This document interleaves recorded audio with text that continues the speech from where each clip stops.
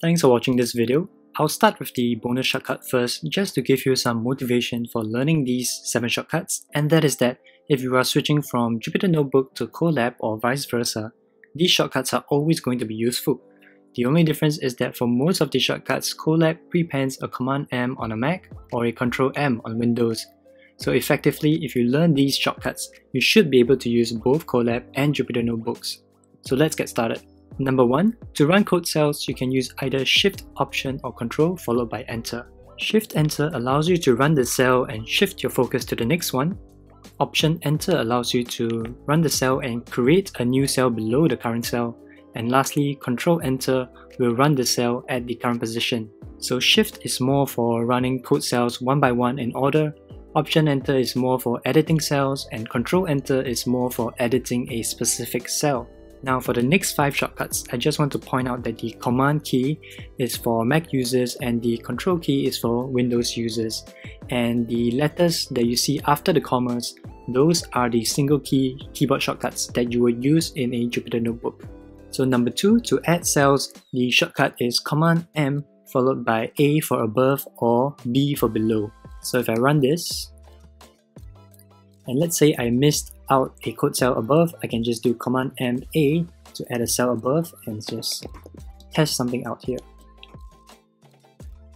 Now another useful thing you might want to do is to change your cell type, and you can do that using Command M for Markdown and Command M Y for code cell. So we can change this to a Markdown cell by Command M, press Enter to edit the cell, and then we can type our Markdown. Click Shift Enter, and to change it back, we press Command M Y.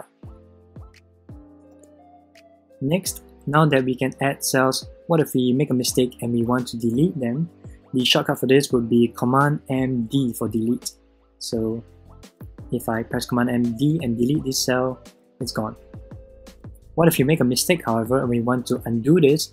Then we would simply press Command M Z to undo the changes that we've made. So this is different from undoing within a code cell. Within a code cell, if you make a change, to undo you would just do your Control Z or your Command Z as per normal.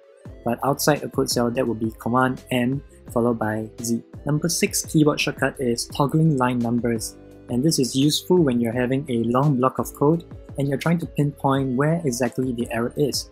So if we run the code cell and we get an error, it tells us the line number is 43, but we don't have the line numbers shown by default. So to do that, we will press Command M followed by L to toggle the line numbers, and we can see the error was at line 43, and line 43 is here. It looks like it's a misspelling. Now we run the code cell, we get what we want. Last but not least, to run commands, we have 2 very useful symbols, the exclamation mark for single line bash commands and the %% symbol. So for the exclamation mark, we can use it to run single line bash commands, for example to list the contents of the current directory, or you can also run it on multiple lines by creating a file and writing to it and then looking at the contents. But you might find this a bit troublesome to have to type the exclamation mark every time you want to run a command. So there's a way around this, which is by using the magic commands, which is the %% symbol. So first of all, we can do %% bash to get a bash terminal, and then we can type in the commands that we want line by line. So this will be useful when you're installing a list of packages. Then you can just do %% bash instead of having to type the exclamation marks one by one. And last but not least, we have %% time, which allows us to measure the time your cell takes to run. And you can imagine if you are using Google Colab for machine learning, then you can use %% time to measure how long it takes for your model to train. So those were the 7 shortcuts for Google Colab. Yes, there are other shortcuts that are specific to Colab, but those will be for a separate video. And if you're interested in Jupyter Notebook shortcuts, I have a couple of other videos you can check out to find out more as well. If you found this useful, do share it with anyone who might need it. And if you have any questions or comments, do leave them in the comment section below. Thanks for watching.